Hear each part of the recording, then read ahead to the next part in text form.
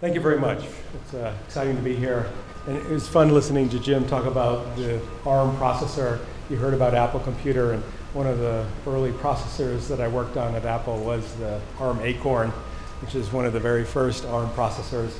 It was quite an interesting processor at the time because it was very efficient, had a great instruction set, and you programmed it in assembler.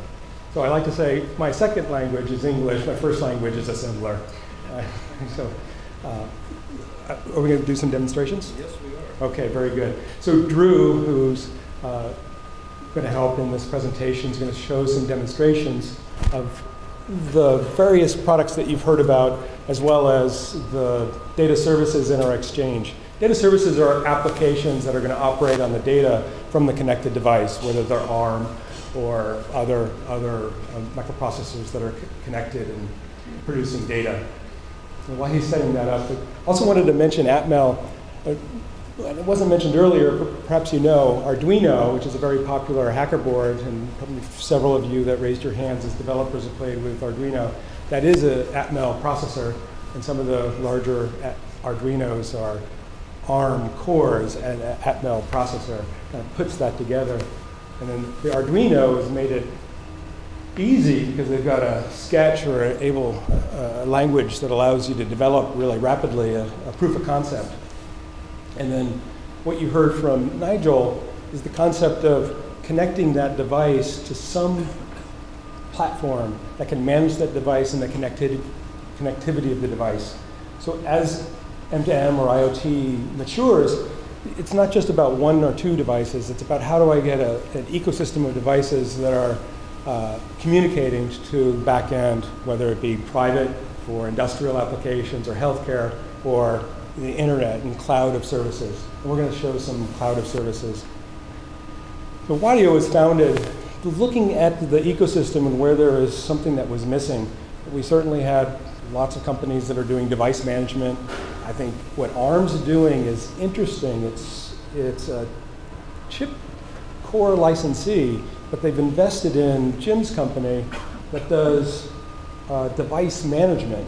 So what ARM is saying here is, listen, if you want to get your product to market, you're going to have to figure out how to do device management. And instead of you having to figure it out on your own, why don't you come to us? We've already figured it out for you. If you're a part of our ARM ecosystem, you've adopted the mBed technology stack, it's good to go. And then what Wadio has done is we've integrated the ARM mBed device server into the data service exchange. So if you're building a device with the ARM and using the mBed ecosystem, we're good to go. The data from those devices is available to other applications.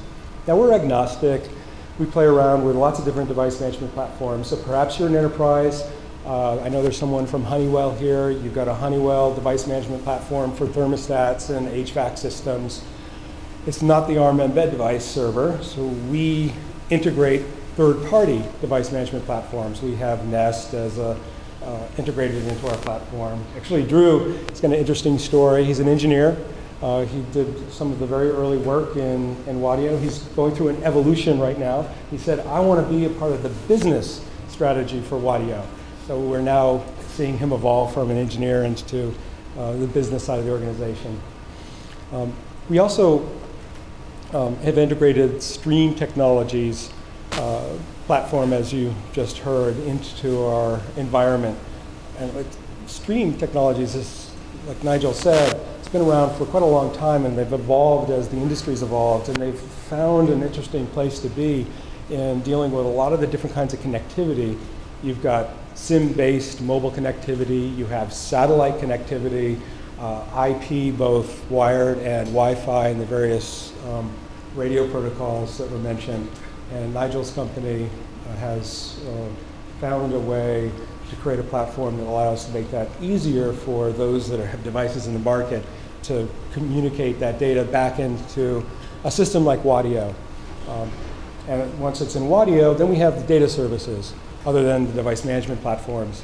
We have big data storage, analytics, reporting, machine learning, scripting. You're going to hear about a really interesting scripting engine after us that's in our exchange. So most organizations need to store the data, operate on the data, do some analytics on it, do dashboards and reporting. And up to today, that's been something that a group of engineers have had to figure out how to put that together. So what Wadio has done is we've pre-integrated a large number of applications. We've got 100 now in our data service exchange, and we add about 3 or 4 a month. And they are wide range from very complex application stacks like Pentaho or JReport for analytics and reporting, or ThingWorx you mentioned earlier, which is a full application-enabled platform, which we're going to demonstrate, down to something that would be like a web service, like Twitter or Dropbox. So we've got 100 of these that are pre-integrated that can operate on the data from those connected device platforms. Complicated story, perhaps, but for you going to market, it makes it easy. It's a fast track to putting your product in the market and then adding value to it. And with that, I think we might be set up. Pretty much. We're good? All right. So let's show the Mobile World Congress chart with the... Like this. Yes. There you go. So this is similar to a chart that Nigel threw up, and we're going to demonstrate some of the parts of this block diagram. On the left-hand side, you'll see we have devices. These happen to be ARM mBed devices, or devices that are supporting the ARM ecosystem. And they'll connect into the access and connectivity environment, which you heard from Nigel.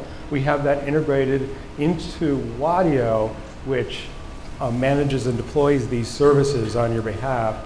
We have the ARM mBed device server, which is, as you heard from Jim, is dealing with device management security, which is very important, up into APIs, into applications, and then data into Wadio, which is Wadio is a message bus architecture, pub/sub, allows you to publish the data and then have any number of data services subscribe to it. Like I said, we've integrated quite a few. You're going to see ThingWorx today. ThingWorx. Yeah, ThingWorx is one of our newest data services, one of the largest. As Nigel mentioned, it was purchased by PTC, roughly $120 million acquisition last year. PTC also then acquired Exida, roughly 170 million, I think. And then they just acquired another Internet of Things company for machine learning in that same range. So the PTC is making a major investment. It's a company to watch. So we've enabled ThingWorx. We can deploy it. We were at a hackathon for ThingWorx at the LiveWorx show. We deployed 85 ThingWorx instances on demand. Took about 20 minutes. Took about 20 minutes to deploy those. Up and operational, no issues whatsoever. Allowed the developers to have their fun. I enjoyed that because then Steve Wozniak gave the awards, and it was nice to see the Woz again from the Apple days. And with a few of the other data services. Why don't we walk through the data services? I'm going to let you describe what it is that you're doing. Okay. Is that good? All right, thank you, Tom. You basically took away half my presentation by speaking about Wadio, so now I'm left with just a demo.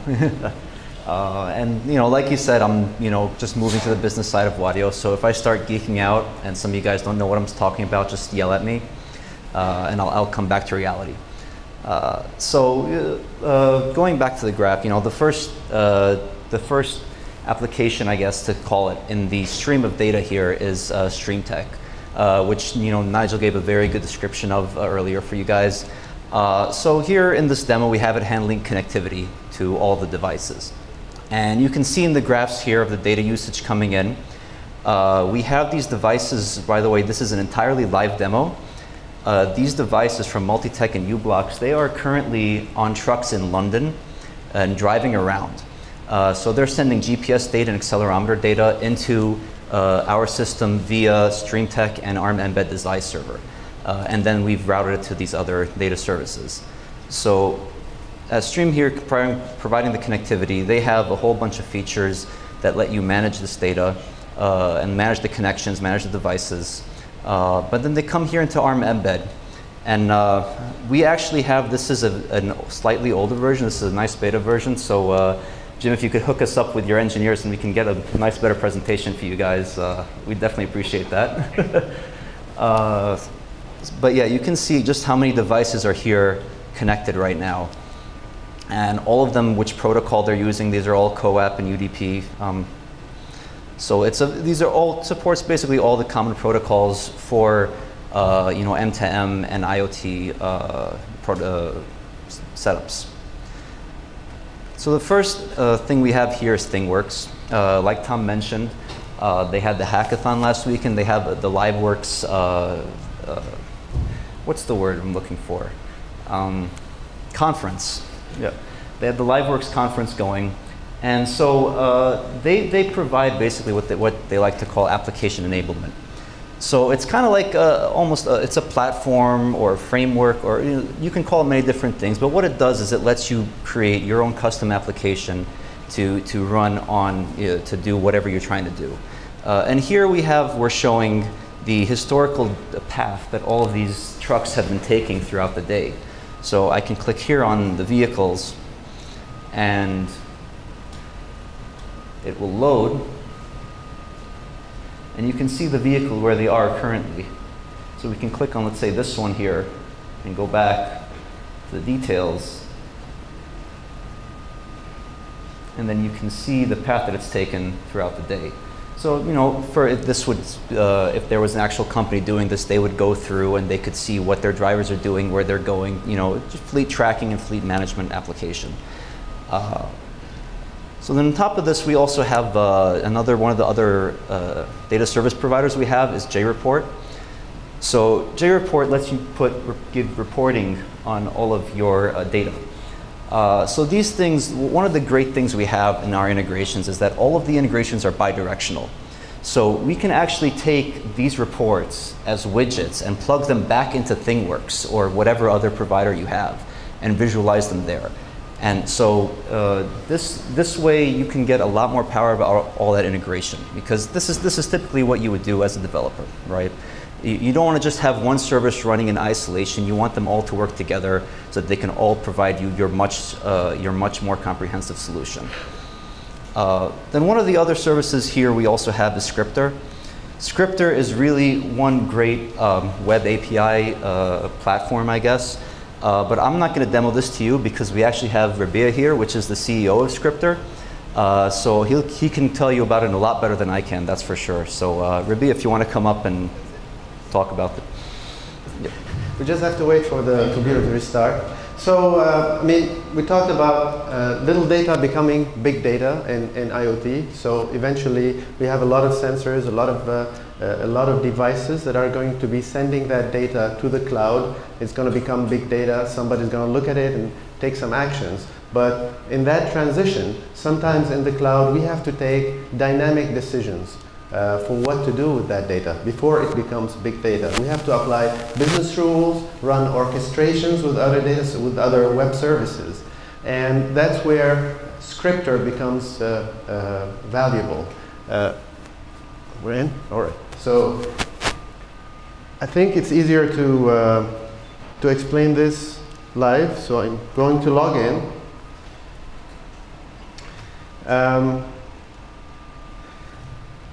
Simply, Scriptr provides you with the ability to write a script in JavaScript for now, but we will support other languages in the future. That will run into our cloud infrastructure. This script will be invoked by your IoT platform. So probably the gateway, and sometimes the device itself, sometimes a platform like Watt. We're integrated into the Watt Data Service Exchange. So in this particular very simple application, I'm going to zoom in. We can imagine a scenario where we have a IoT device that is attached to a temperature sensor, and I want something to happen at every temperature reading. So the device is reading the temperature, sending it to the internet by calling this API that we just created. So once you write the JavaScript, it becomes a secure API that is invocable by the gateway or the IoT device. And here I'm saying if the temperature, if the request parameter that I got, temperature, is higher than -8, email the manager, tell him it's getting hot in here. And if this reading is higher than the last reading, just send an alert. and save the reading so I can compare with it later. See, I've done this without complex database statements. This is another feature of the platform. This is very simple. So before the small data becomes big data, you need a lot of those to filter your data, take decisions, take actions. As another way to do it, as I said, we'll be integrating additional scripting platforms. We've integrated something fun. This is, if you're familiar with it, it's a Google project called Blockly. It allows you to, actually this does almost the same as the script that I've shown you, but it's graphic. You just drag and drop. This is for people that are not familiar with the syntax. You cannot make syntax errors writing your API with Blockly. It simplifies, this is, I mean, it's an interesting educational tool, but imagine the power. You're just dragging and dropping visual elements and getting an API. This is interesting for business managers to create orchestrations quickly. So developers can create complex libraries and complex orchestrations, and business managers can assemble them or change the rules in a way that is simple for them to use. Now, this is an IDE in the browser. So all you have to do is register to Scriptr. You'll get an IDE in the browser where you can develop. You can also use your, I mean, for the developers amongst the crowd, you can use your own IDEs. It's integrated with source code, with GitHub for source code control. You can run. We'll do a small demo. So you can click on run, and you see the output at the bottom of the screen, and it'll show you also the curl statement that you would use to invoke that web service. Additionally,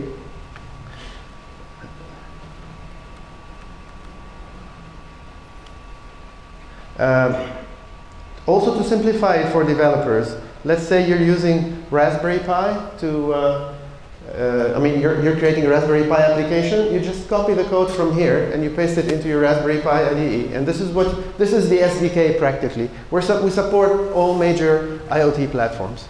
The last detail I want to show you. So Scriptr.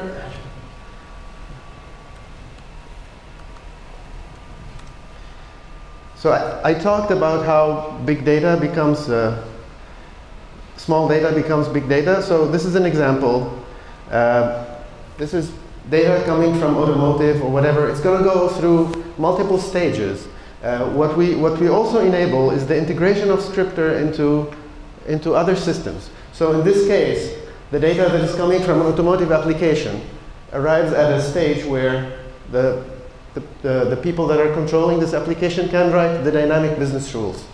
That will drive the solution, you know, before it goes to a what.io queue into the final system that's going to consume that information, which is actually, in this case, an IBM asset management system. So, any questions? Would it be similar as Node-RED? As Node-RED, I'm not sure. I don't want to say something I'm not sure about. Yeah. It's IBM Linux. It's in Bluemix. Yeah, I'll look into it. I'm not sure.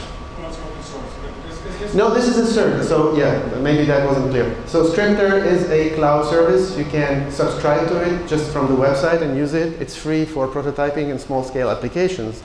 And as the solution grows, we have paying tiers. We also can implement behind the on-premise. But this itself is not open source. It's not. No, it's a service. Is it PubSub based or get push? Excuse me? What is it, PubSub? Yeah, well, we have a normal HTTP, GET, POST, etc., and there's a WebSockets. I mean, and you can invoke the service using WebSockets. And so we have a PubSub protocol for that. Yeah. And one final thing. So what you've seen here is just the. Sorry. What you've seen, this is the surface. At the surface, we're a scripting engine, so you can write your business rules and orchestrations. But underneath the surface, Scriptr provides a NoSQL database, provides content management and digital asset an API to do content management and digital asset management, provides push notifications, real-time communication, messaging, and a slew of other APIs that will make it easier for the developer to create the IoT application. Any other questions? Thank you.